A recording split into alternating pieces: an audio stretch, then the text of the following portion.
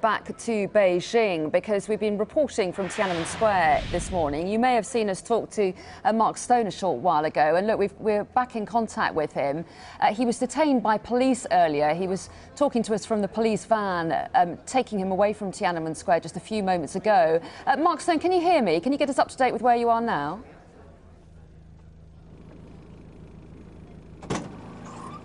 Hello, yes, still in the police van. Should be leaving in just a second for this rather surreal experience, which gives you a little insight into what can happen sometimes. We are coming off now. The lady here is from the police. She's filming me as I'm filming you.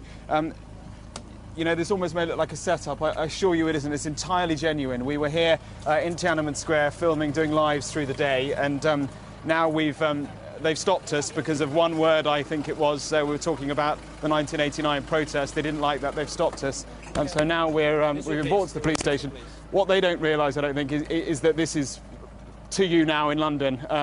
And they think that this is something we're doing for later, which is why, for now, we're being allowed to film, which is in itself remarkable. And I should make the point that throughout this, the police have been entirely, thank you, civil with us, but nonetheless they are detaining us, and I'm not sure where we are now. This is entirely surreal for me as well. You can see this lady here filming us as she's filming you, and the police are outside. So as I say, I believe that they probably think that we're filming this for a report that we'll put together later, but because of the kit we've got, we're able to bring it to you live. Very strange. Let's have a quick look outside, see if we can see what's going on, because there's more going on outside than there is in there.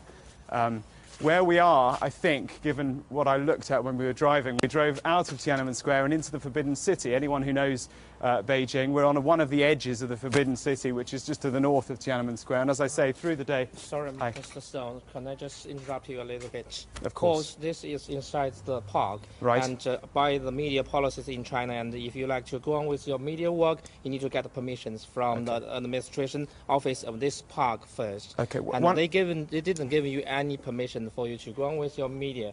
But we had permission to be in Tiananmen Square. I'm afraid you have to, but this is inside the park. Okay. You need to negotiate with the administration office of this park. Okay. They didn't allow you to do the media work here. The one thing that I'm trying to understand is why we were detained when all we were doing was reporting on the leadership transition. You are not detained in this park. What you need but we're not free to go. We have been told, and the officials will come here to talk to you. What we You can just sit here and just wait a little bit patiently, and they will come very soon and talk with you about the matters. But I don't know what they are going to talk about you. So you are not detained here, and also you are not allowed to go on with your media work here because you haven't got the permission from the administration class of this park. Thank you very much. Okay. Would you like to stop? Okay. Thank you. All right. I'd like to stop.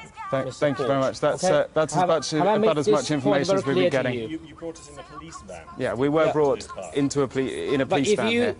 Hope that the one staff of the administration office of this park come here to talk to you. I would like to be very glad to do the interpretation for you because they could not speak English, but they didn't allow you and to. So you don't know why we're here either? No, I don't know what they are going to talk about. But you've been with us throughout this whole affair.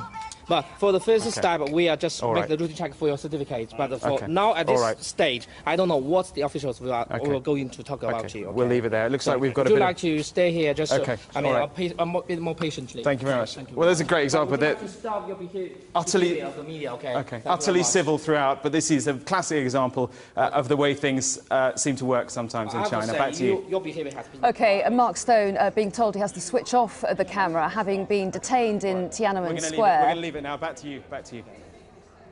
OK, Mark, we'll try and rejoin him a little bit later on, but let's just show you the moment when he was stopped while filming in Tiananmen Square. He was doing broadcasts with Sky News earlier on. Let's just show you the moment that he was detained.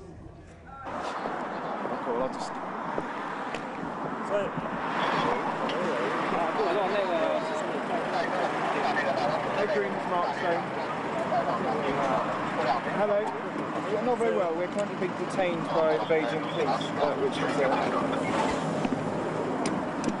we're getting onto the van as we speak. So this is a new one. Taking a.